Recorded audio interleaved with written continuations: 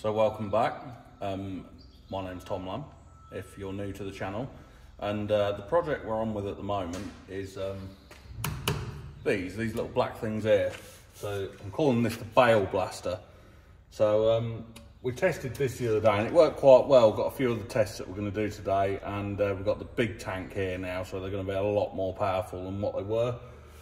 So I've just made this. This is a Y piece. So basically what happens is the feed tube comes in here, and then we can divert it off, because I want to run 2 jets on each side of the compressor. So this jet here will be here. There'll be one under the axle.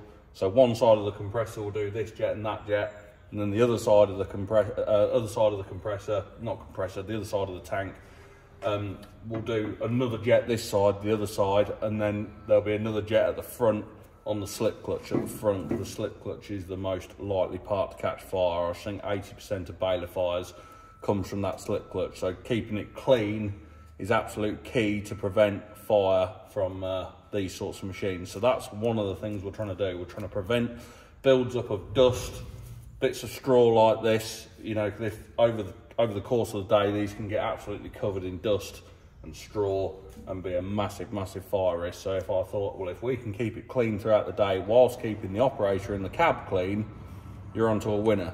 So let's have a look at what we're doing. We've got like I say, we've got this. We're going to test the fire extinguisher on this first. So I've plumbed a fire extinguisher into the line as well. So we'll just have a go and see what happens.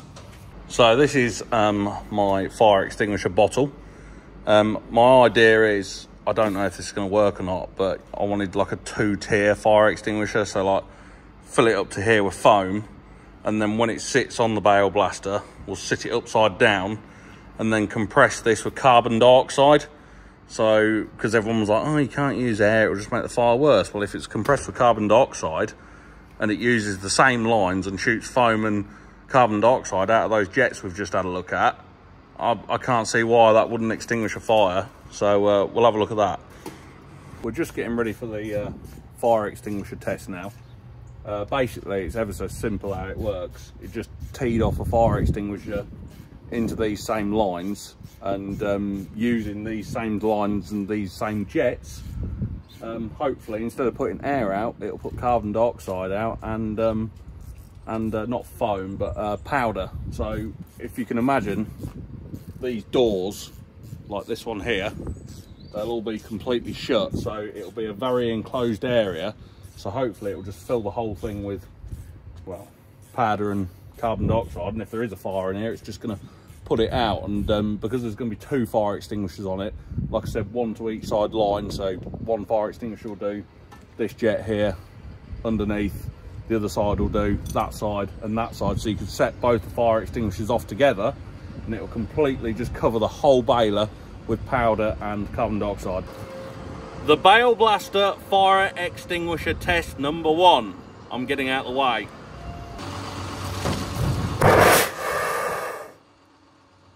Oh, that was good, wasn't it? It's well, there ain't gonna be a fire under here now, is there? I've actually got 1 more tank of this this powder, so I'm going to try it and see if I can get a slow motion video of it. So let's do that.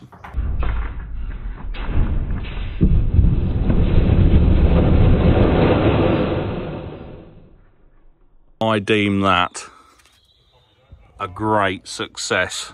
Everything is covered, look, in powder.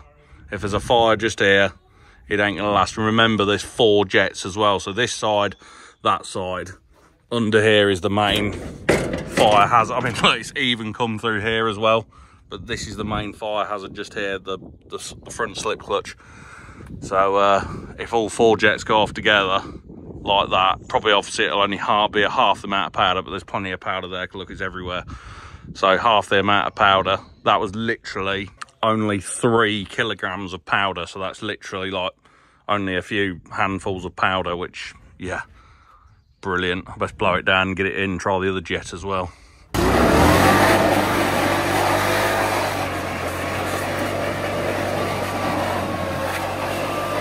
It's everywhere.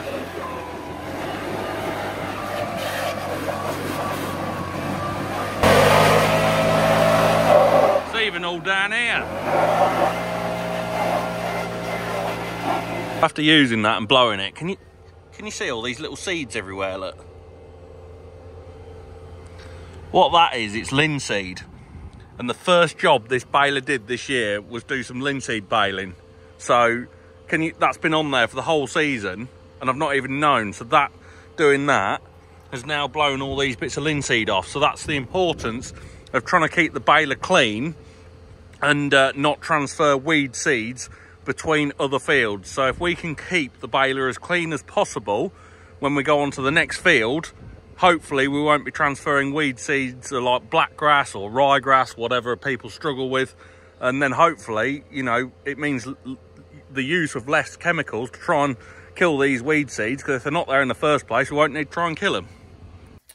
So that was the fire suppression system, the Tom Lamb fire suppression system. So if you can imagine the jet underneath, which I'll show you in a minute, I'm going to plumb that up as well. The jet on the side, the jet the other side, and the jet onto the front slip clutch. That'll pretty much cover the whole baler with fire retardant powder and carbon dioxide. So if you do have a fire, flick the switch, I would have thought it would extinguish it, but say if it doesn't, it probably just buys you enough time to go and find the cause of the fire and put it out, or pull the pin on it and just drive off, so it could save the tractor. So the next thing, I've got this little thing here. This is going to go on top of the tank, and we've got a few different outlets and stuff on here. So we've got two gauges, so we can see this is the inlet. So this comes from the tractor to the top of the tank. We've got a pressure release valve just here, which it shouldn't be used because the tractor will only get up to like 120 odd PSI, but say if we do need to do that. Then we've got a outlet here, which I'm going to screw on and show you what that's for. And I've got another outlet here. And then in the middle here, we've got another regulator as well, so we can turn the air up or down. So yeah, let's go and get this on the tank and show you what these other two outlets are for, because I've had another idea. So we've fitted that on the top now. It just screws in the top of the tank, just up there. And then we've got this. So I need to make a hook somewhere, or you'll be able to unplug it, because it only plugs in very easily. So that will just hold on just there. And this is an external air line, so you can go around here like this. Go around and block. If we've got any, like, you know, bits that the jets can't get to, we'll go around and we'll just block.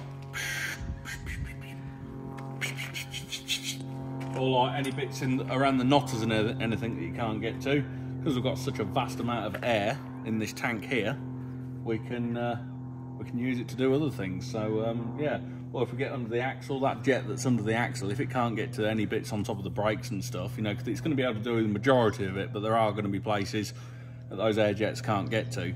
So we'll be able to use this to go around and just, and then when you're done with your airline, just put it in with a string compartment really, just fit in there, like that, nicely tucked out the way. And then that bit, that'll probably sit in there like that. Shut the door, you'd never even know it's there. So the other outlet that I've got on there, because I've got two outlets, obviously. One for the, these are only small outlets, so one's obviously for that pipe we just looked at for blowing down. The other one, I thought it would be a really good idea to have a central tyre inflation system, because everyone's on about that at the moment, aren't they? With compaction on their fields, and you know, people are like, oh yeah, we need to make sure that we're looking after the soil and all that. So off that other valve up there, we can then run another system which will then go to these tyres, which when you're in the field will let the tyres up and down to obviously reduce soil compaction, which will be that'll be interesting, because we've got such a big tank here.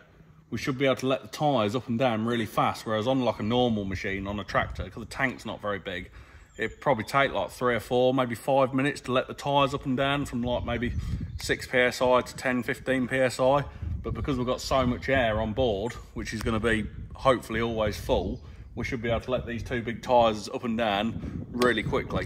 So this is the new and improved and bigger tank. So this is not far off twice the size of what we've been using. So I thought I might as well show you it, but there's a few bits that are very sensitive that we can't show. But also as well, using a bigger tank, obviously it's got different fittings. So one of my valves there don't fit on here, so now I've got to get some different valves, which is very annoying, because I was hoping to video this going off today, but I'll do it another day anyway. Also made this, showed you a big Y section. So what happens is, at the ends of these holes we saw a minute ago, obviously we've got a valve, 90 degree, and then down here, I'll probably fit it here somewhere out of the way, we've got a Y section. Yeah, it could do with some valves really. There was a bloke who commented on here a couple of days ago saying they sell all the proper valves and everything, so I don't know where you are. If you could send me a comment back, that'd be really helpful.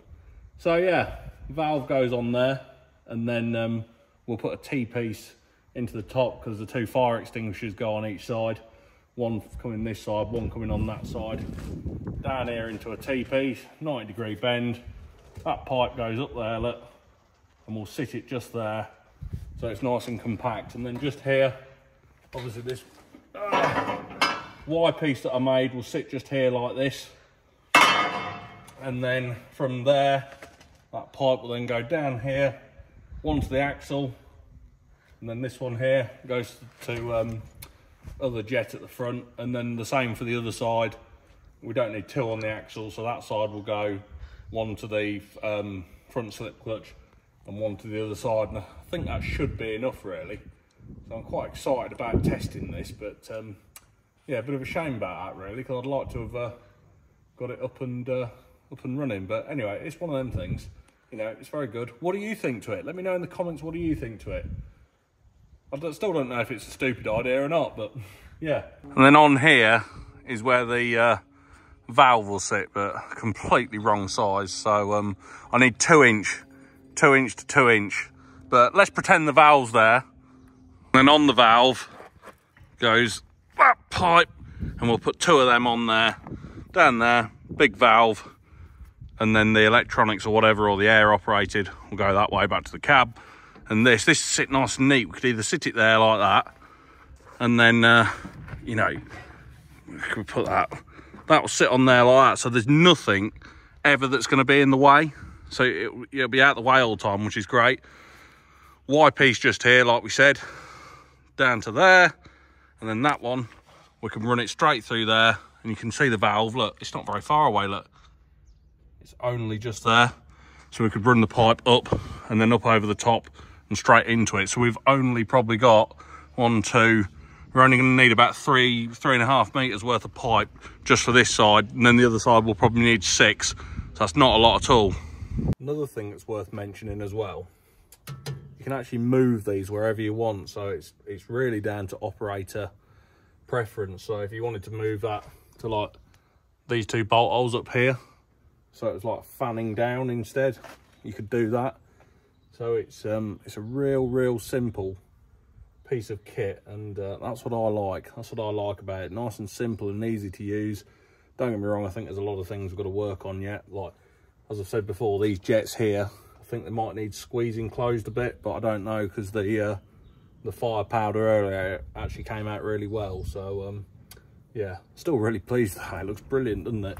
So another question I was asked in one of the last videos was, what happens if you don't have air on your tractor? Because obviously most modern tractors now come standard with air. I think they've got to come with air now for the air brakes. So what happens if you don't have air on your tractor? You couldn't have this system. Well, let me show you. On the front flywheel, we have a belt which drives an external hydraulic motor, which then goes up and drives the knotter blowers, which work very well. It wouldn't be very hard at all to retrofit just on top of this or to the side, or have another belt, a little air compressor that just slowly trickles away and pumps the big air tank up on top. So that is a very simple thing to do. So a few things there, we'll just have a little recap.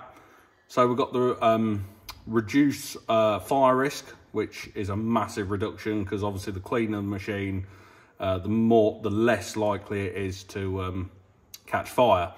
We've got the operator cleanliness. Obviously, if you're sat in the machine and you have to get under the machine, like I said in one of the last videos, you have to get under to that rear axle to tie the string. There can be straw and all sorts of bits everywhere, and it's fine. You get under there, you start tying it, you get a little gust of wind come underneath, and it just all falls in your face, it's in your eyes, it's in your ears. It's horrible. So I thought, you're never going to be able to retie a string very easy. So I thought, well, if we can clean what's under there by sending a jet of air off, blow it all everywhere, get rid of it all before we go under there, it's going to be a lot better to go under there and retie the string. Obviously, we talked about the ground compaction, so that'll be on the tyres, so we'll do that soon at some point as well, because that'll be quite easy to do as well, to be fair. And then the transfer of weed seeds, you know, if we've finished a field, clean it down, touch of 2 or 3 switches or whatever it's going to be, that cleans the baler. We're never going to get rid of all of it, but if we could get rid of 80% of weed seeds, it's going to make a massive difference to transferring weed seeds around to different fields. So yeah, I'd like to hear everyone's feedback. You know, what do you think to it? Are you a baler operator? What do you think? You know, because this can also be retrofitted to combines as well. It's so easy to do. It's literally 4 bolts hold the tank down. Really, really easy. So I'd like to put it on a combine next and have it cleaning like the gearbox underneath, where it can get hot down the sides. Under the engine, those jets, we can get them under the engine as well to clean all the dust out, because under the engine can get very hot, and there's a big fire risk of that there as well. What else could we put it on? Maybe round balers, but the trouble is with the round baler, there's not a lot of room to fit a tank. So where would I like to see this going? It'd be great. It'd be great to integrate it into the tractor screen or into the baler screen, so it's all done. It's all integrated into the baler. That'd be really good actually, wouldn't it? Because then you haven't got extra switches. It's already in the screen. You could set it so that the jets go off at different intervals, like maybe 30 minutes every half an hour, every hour, whatever you want. But you know, I'll be honest with you, that's a little bit complicated for me. You know, I could really do like a manufacturer saying, "Oh, we like this idea. We'll take you on and build it or do whatever." But anyway, let me know what you think, and we'll go from there. I'll see you all again soon. See you later.